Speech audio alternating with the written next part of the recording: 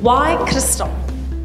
What attracted you to our ministry? Looking for a church was basically very difficult.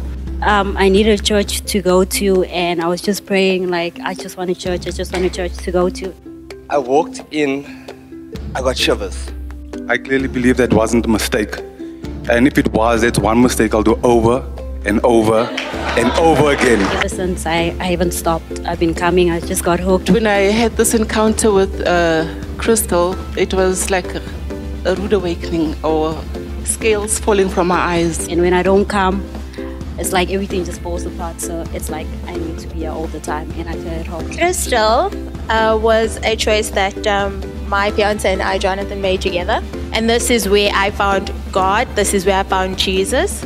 Nothing has compared to the past couple of weeks at Crystal. Crystal is a very good church in so many ways. I've grown. And the Equipping Center is something that builds your foundation as a young person. Because I saw that you can do your theology degree, you can graduate. And I found my direction finally in life through the grace of God. My first visit when we got here, I must say, I was very impressed.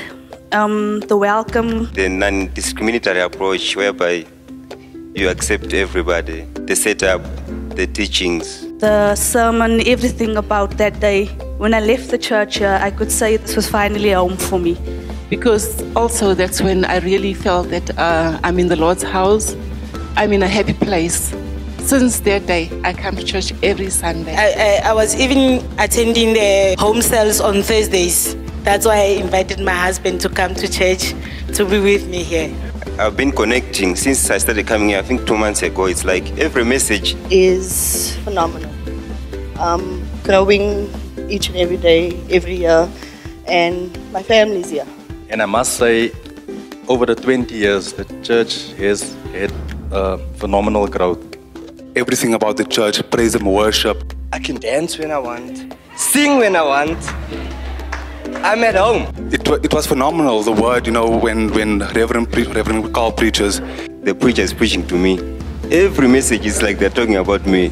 I basically got spiritual food every Sunday, and throughout the whole week I'll try and apply it in my life, wife and my daughter, etc. So I'll see you guys on Sunday. But overall, I must say, I actually felt like this is home. This was finally home for me. I honestly feel at home. It's home. Crystal is home for me. So I'm in it to win it. Let's go for it, guys.